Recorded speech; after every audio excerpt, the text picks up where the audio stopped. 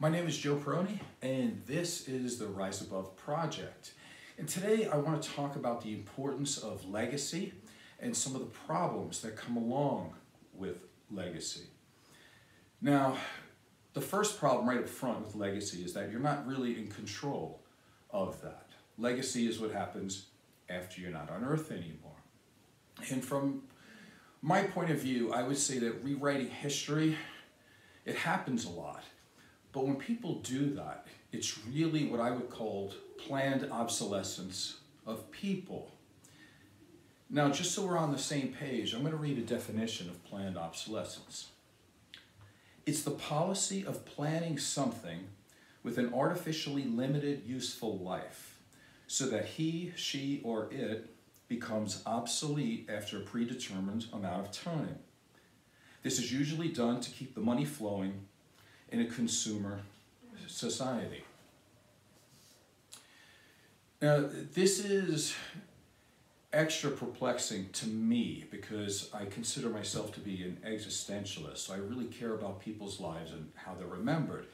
And as an existentialist, I think there's three major goals in life. And number one would be to create meaning and purpose in your life. And number two would be to try to pursue your full potential in life as well. Now, the third one, I would say, is to exist and make a difference as long as possible. Now, the operative word here is exist. And what I mean by exist is that your death should not stand in the way of you being able to be a force in this world. Thoughts, your work, your ideas all should be able to live on if they were really good ideas that were helpful to the human race. So how do we do this? Basically, you don't die. How do we do that? Well, let's define what an existentialist would say about that there's three deaths. And the first death, death number one, is when you get the diagnosis that you're going to die. And some people are afforded this luxury, and some people are not. But if we really look at it from a realistic point of view, reality says that all human beings die. So if you're born, you have a 100% mortality rate. So speaking from a reality perspective, you don't need to hear this from me, but I'm going to tell you, here's your diagnosis. You're going to die. So it's time to do something while you still can to be a helpful member of society. So that's death number one. Death number two is bodily death, when your body cannot work anymore. And what most people would say is the person died. And now the most important one that we're going to talk about for today would be death number three. And this is the final death. And this is when the last person on the planet says your name for the last time. It's when every idea and thought and every contribution that you've put into the world during your time on Earth has been forgotten about and disappears. And that's the third and final death. So what we're really talking about here again is legacy. Who are you and how do you want to be remembered? And again, here's the problem. Legacy is a form of external validation, which means you don't have that much control over it. People have their opinions, they have their own agenda, and they rewrite history all the time. And from where I stand, I hate when people do that. They disregard people's lives. And in a sense, I think when you erase people's contributions, it's kind of like a virtual assault or a virtual murder even. Or you could say that there's a desecration of their soul. These things should not happen. The reason why people make people's legacies disappear is because a lot of times they're trying to sell something new. They're trying to act like they did something brand new, and so they try to make you forget what happened in the past.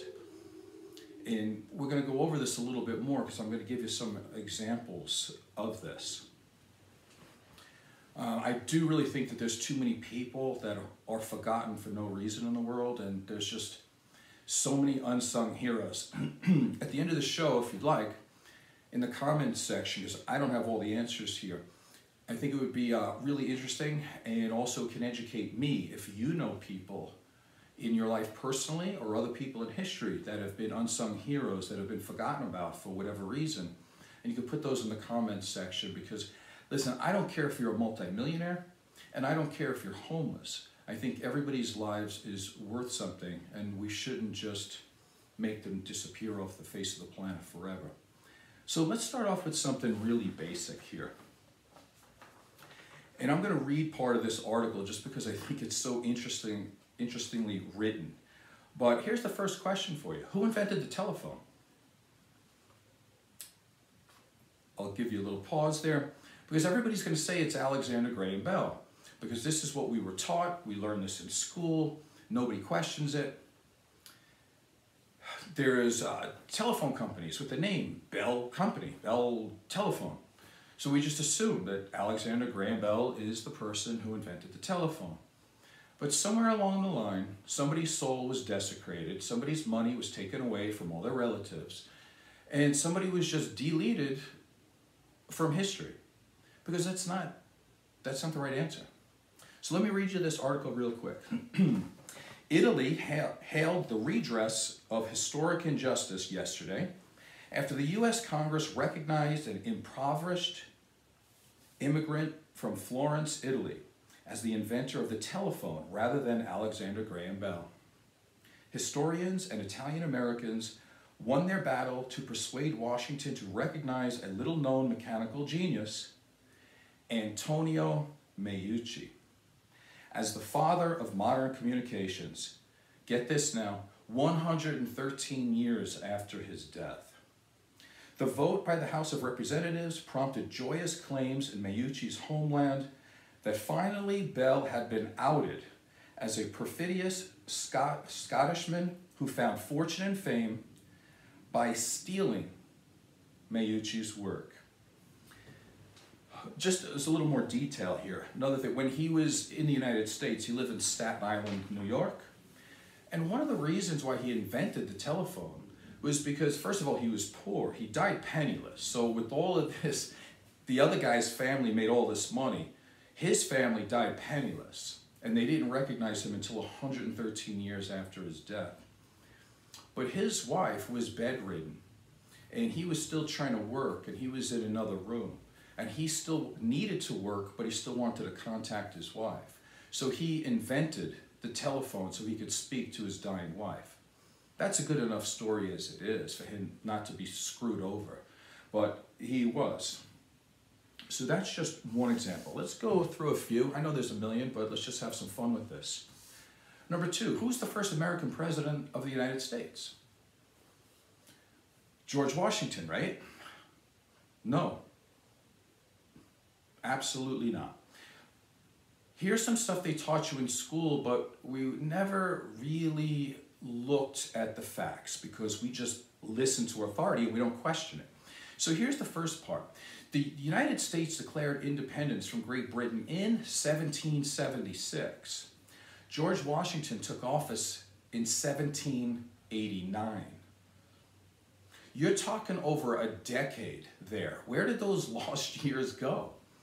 Nobody talks about that. You don't think that the United States had a leader? We absolutely had a leader at that time. That person was not called the President of the United States, though. So it's just a semantics thing. But did we have a president? Absolutely, yes. As a matter of fact, there were 14 presidents of the Continental Congress, which was the President of the United States. Now, if we want to play semantics a little bit here, the Articles of Confederation were ratified in 1781, and they also nominated a president at that time, and that person was John Hanson. And it's interesting because if you look at this a little bit more, what you'll find out is that John Hanson's relatives have been up in arms for years about this, trying to say, well, at least you could say that the Articles of Confederation were ratified in 1781 and he took over. You at least have to give him credit for being president for that. And so they've been pushing for years to no avail. He's obviously not on the dollar bill, nothing like that. Now, the U.S. Constitution was ratified in 1787. George Washington took over after that. So we're really talking semantics here about United States president, who was the first. It certainly wasn't George Washington. Now we have 14 human beings, 14 souls that have been desecrated, 14 families that have been desecrated because they get nothing in history books. And it's just not right. Again, planned obsolescence of people, not a good thing. Listen, I can understand planned obsolescence in a sense, right? Because they can create light bulbs that can last 20 years. But if you bought a light bulb and it didn't go out for another 20 years, the people who sell light bulbs are not going to make that much money.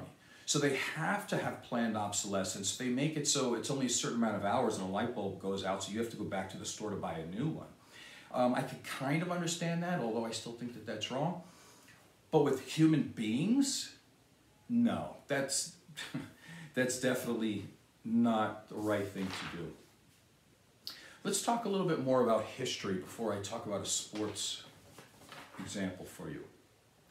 So here's a question. So who went on a midnight ride to warn the colonists that the British were coming? Everybody knows this, right? It's Paul Revere. Yeah, he did. So Paul Revere went on a 20-mile ride to say, oneth by sea, twoeth by whatever he said, I forgot, I don't know. But he did warn the colonists that the British were coming and the war was going to start. No doubt he did that. But that was a 20-mile ride. And the name Paul Revere, that's a great name, we could all admit that. But there was somebody else that was there that night. His name was Israel Bissell. Doesn't really flow off the tongue, not very exciting. It's hard to rhyme words with Bissell. And so he kind of got eliminated from the story. But here is the story about Israel Bissell. His ride was 345 miles over 5 days through 5 different states on multiple horses because the horses dropped dead because he kept riding. And there you go. So his ride was 325 miles longer than Paul Revere. Why don't we not know this? Why is he basically been obsolete? And here's why. Because a very famous poet, Henry Wadsworth Longfellow, wrote an 11-verse poem about the midnight ride of Paul Revere. And so the Bissell family gets forgotten. But not really. Because if you go to a store or maybe you're vacuuming today, the same family as the Bissell family, they own vacuum cleaners. So I guess they got back in their own way. How about that? Let's take a look at sports for a second. Now, the Super Bowl was just maybe about a month ago, and everybody's talking about Tom Brady now being what they call the GOAT, the greatest of all time. It's hard to deny that. He's played for 21 years. He has 10 Super Bowl appearances and 7 Super Bowl wins, which is absolutely amazing. They say that it's unparalleled. Nobody's ever done this. Or has it? Maybe it's a semantics issue again. Because football didn't start when the Super Bowl started. There was a lot of football played before that. The Super Bowl is just a commercialized thing that everybody says Super Bowl instead of saying Football World Championships. So let's take a little look at that again. If you look up Super Bowl champions, what you'll find is that Bart Starr from the Green Bay Packers won 2. 7-2, Brady wins. No issue here. Or is there?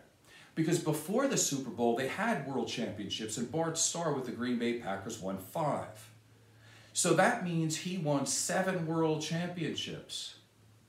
It's the same as Tom Brady, and he did it in less time. And he did it when football players actually had to play football. They don't even play football anymore. Half of it is two-hand touch. You can't really hit the quarterback. You let the receivers just run down the field, do whatever they want. You can't hit them in the head anymore. You can't hit them too hard or else you're going to get a penalty. So every single rule that they have now is to encourage the scoring of the offenses. So it's not even the same game. And yet we're going to uphold Tom Brady. Why? Because it just happened. So we forget about the past. Those were people too. They should never be forgotten, is what I'm saying. It's disrespectful. Let's take another look at this, because let's take a look at Otto Graham. Who's Otto Graham? Didn't play in a Super Bowl. That's why they don't mention him, but I'm going to. Let's start off from the beginning. Otto Graham graduated college. And then when he got out of college, his first 2 years, obviously he was in his prime. Did he play sports? No. He did this, he had to go to this little thing called World War II. And he fought in World War II for 2 years during his prime. When he came back to the United States, he did play professional sports. He played basketball. And here's the thing. He won the world championship. Now back then I think it was called the NBL, not the NBA, but it's still the same league. It's still the world championship. His team won.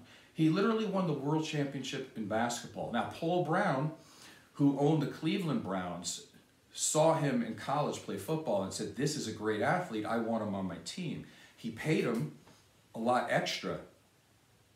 And Otto Graham joined the Cleveland Browns. He played for 10 years. This is what happened in the 10 years. The Cleveland Browns and Otto Graham were in the Super Bowl every year he played, 10 years in a row. And he won 7 world championships. Just like Tom Brady, but he did it in less than half the time. And if you want to consider the other championship, he won a basketball world championship. There is absolutely no way in the world that anybody could put Tom Brady in the same sentence as an Otto Graham as who's going to be the better athlete. It's just not even remotely close. Let me prove it even more to you. And to this day, Otto Graham still has the highest win percentage of any quarterback. Now, a very important stat is the yards per attempt. Otto Graham still has the record for that. It's like 9 yards per attempt. Now, just to give you an example, Tom Brady is 29th on that list. It tells you a lot. I don't want to get into detail on that because it's a whole different subject, but it means that he dumps the ball off real quick. And he's playing in a league where he's not even allowed to get hit. And he's still just dumping the ball off here and there. He's not throwing the ball way down the field, although he's very capable of doing that. I get that. Here's something else that's really interesting that really just puts it all towards Otto Graham as being the better athlete. There's a reason when you see old pictures of him in the first 3 years, because he's wearing number 60. Why is that? Because he played defense. He actually literally played on the defense as well as being the best quarterback who ever lived. Now you're saying, well, he just stood there, he didn't do much. That's not true. He had 7 interceptions in the 3 years that he played defense, and he had 1 interception in the championship game. So he was the winning quarterback that also had an interception. Here's something else about his athletic prowess. In the 10 years that he played, he had 44 rushing touchdowns. Well, let me go back. 44 touchdowns himself.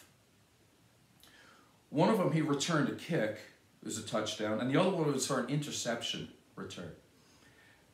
Absolutely amazing. That should never be forgotten about. We should never forget about him. It's absolutely disrespectful that we do. Tom Brady's great. Let's talk about Otto Graham, right? So let's talk a little bit more here. I know that music is extremely, up to one's opinion. It's very subjective. I understand that. But there's some things we could talk about with music, how people's legacy is just kind of tarnished. And I want to mention Terry Kath. Actually, his daughter put out a biography on him because of that reason. She felt that his reputation was absolutely tarnished.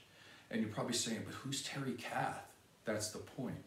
So let me tell you who Terry Kath is. Terry Kath is probably the most underrated guitar player of all time. He was the founding member of Chicago. He was their lead singer as well. And he was their principal writer as well. But he always ended up fighting with management and the other band members because they wanted to move towards a very soft, contemporary, adult contemporary music. And he was more of a hard rock player, leaning towards blues, and of course with the brass section, he liked jazz. So he was much more of a progressive in terms of music, and he was pushing, and it was actually, the original Chicago was called the Chicago Transit Authority, and they were actually a very hard rock band. Now you might say, well, who else would agree that he was a great guitar player? Well, this guy right here behind me, Jimi Hendrix, was quoted as saying when he saw Chicago play, he said, wow, that guy's a better guitar player than me. So Terry Kath's biggest fan was Jimi Hendrix. Jimi Hendrix literally said that that guy was better than him, which I think that holds a lot of weight, and most people understand that. But if you look at Rolling Stone magazine and they have the best guitar players in the world, blah, blah, blah, Terry Kath is never even in the top 100. But there's a reason for this. There's a reason why his legacy was absolutely eliminated and destroyed. And unfortunately, he was cleaning a gun when he was 32 years old, and there was a bullet, whatever, and he ended up killing himself. From there on, obviously, he had no control over the direction where Chicago went, and he obviously had no voice anymore, so he lost. So he was trying to hold back this real elevator dentist music that the other guys in Chicago wanted to play, including Peter Cetera, who was a good musician, but obviously not a hard rock musician. So they changed, and they didn't just change their music, they changed everything. They changed their producer. They had the same producer that produced Celine Dion and Kenny G. And then they put in other writers, and the same writers that wrote music for Cher and Michael Bolton. So here we go. Terry Kath's whole legacy, even though he was on par with Jimi Hendrix as a great guitar player, it was absolutely diminished because of Chicago's decided direction change, that they wanted to play soft music, and now nobody remembers Chicago as this hard, heavy rock blues band, and that's true. So I just wanted to mention that, although I know music is obviously, everybody can have their own opinion. But yeah, Terry Kath is, to people who know, that love guitar, Terry Kath is one of the greatest guitar players who ever lived, that nobody knows who he is because the people around him did not preserve his legacy that well. So I hope you enjoyed today's show about the importance of legacy. Let me leave you with this.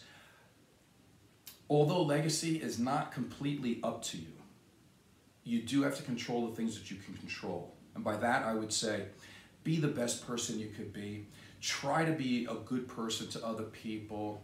Try to live a meaningful life that helps people all the time. Do the best you can. Have your thoughts and ideas and the things that you put out on this earth. Hopefully, if they're good enough, they can outlast your own life on this earth. And do that. That's what you can do. And then you have to hope, and you got to pray, cross your fingers, that the other people that are still alive carry your good name. And that's, I think, the best we can do. And again, so I'm very much into, giving respect to people who walk this earth and who are not here anymore. I think it's very disrespectful not to give the people that just do. I don't know everybody, and I don't want to keep going with this because I could do this all day. So if you would like to leave comments in the comments section about people that you think that are unsung heroes, and I don't care if they're famous or not, better that they're not. If they're family members, put them down. I'd like very much to see it. I hope the show was valuable to you. Again, my name is Joe Peroni. This is the Rise Above Project, and I will speak to you soon. Thank you.